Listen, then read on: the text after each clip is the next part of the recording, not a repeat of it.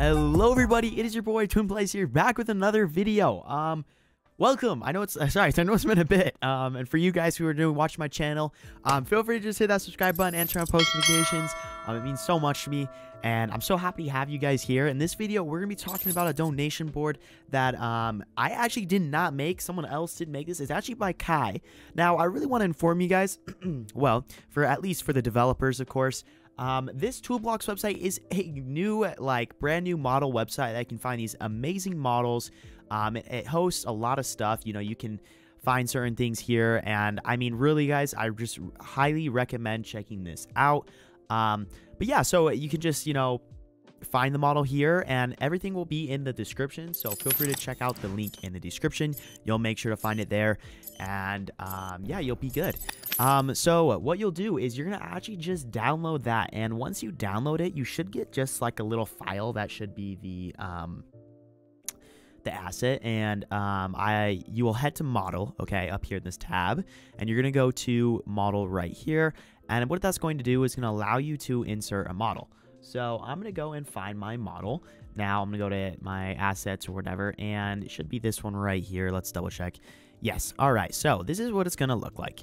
Now, for people who have the donation boards in Vibe Games, now this is able, you are going to be able to you know, do the same thing with the overhead and everything, and I really recommend updating it. So what I mean is updating that overhead GUI to this one. So what you're going to do is you're going to open this up, and it's going to have a little readme, and all you got to do is, you know, simply do this little stuff. So you can delete this readme if you want.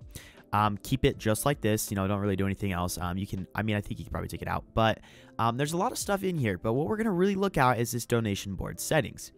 So what's really cool about this, and I like about what he made about this, is it's all customized. It's got this avatar backgrounds, it's got the prices here, it's got the ranks, and it's got, you know, bronze, gold, silver, and it actually just has this simple list. So if you want to have a custom prompts in game code, you can do true to that, and you can just change simple things. So if you want to show 25 people on the list or less, you can just simply change this number right here. Now, for products, how this works is you don't need to worry about which way you laced them, because it's going to be automatically going down the top. But what you do is you go to monetization right here, and you say developer products. So donating is a developer product. You want to do a game pass or anything, because they won't be able to do that more. So you're going to hit create, and already, as you can see, we don't have a product ID yet, so we're going to edit. We're going to say donation 1, and we are going to set this to, let's do whatever, you know, freaking 1,000 Robux. You're gonna hit save, go back to game settings. I hate how it kind of closes, but you know, they got to do that, and there you go. There's the product ID, and you can copy ID to clipboard, go back to the donation settings board, and you just paste it right here.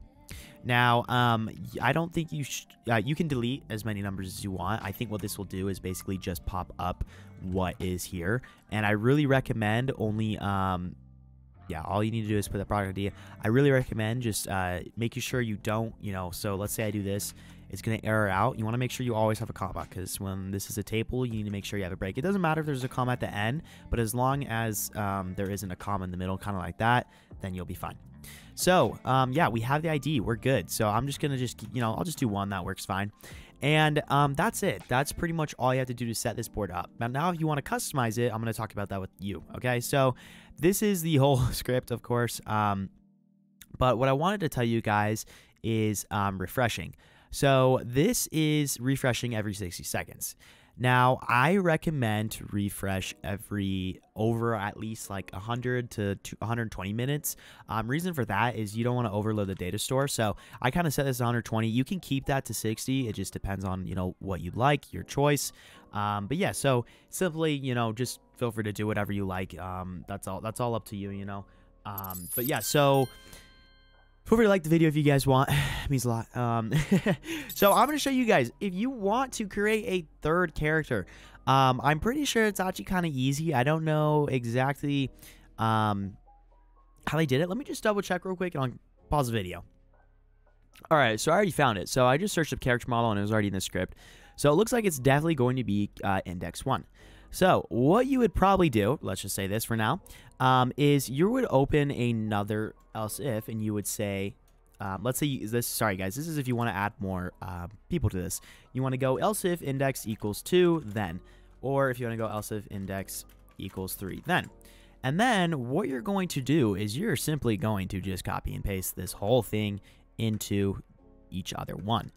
But you do got to do some few things. So we have character model. So this is going to be the first one. So what we're going to do is duplicate it, go second, and then we're going to go third. And what you would do is you name this one 2, and you would name this one 3.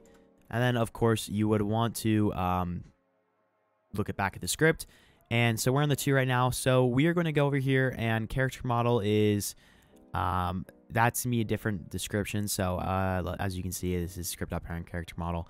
What you're going to want to do is create this again, but you're going to go 2 and 3, 2 and 3, just like that. And then you are going to go back to 2, and you're going to go this one. So now you got to change all of these from character 1 to character 2. And you just copy and paste. Super simple, you guys. We'll just have to double check. Oh, let's go like that. And character model emotes, I'm pretty sure you can just leave the same if I'm right, because they're just the emotes. Let's see from here real quick. Script.parent, yeah, character model emotes, just these ones. So you're good. And you also can customize them if you want, you guys. So feel free to mess with these. I'm pretty sure these are Roblox assets, so you know you don't need to worry about them not working. But yeah, so character model, overhead, parent. Yeah, so this is what we're going to have to look at in a sec here as well. So you see the overhead. We're going to change it in a sec, but you got to go down to here. And this one, you're going to actually go 3. So do that. And go 3, 3, and character model 3. And then, of course, this is going to find the script character model overhead. And now you have this.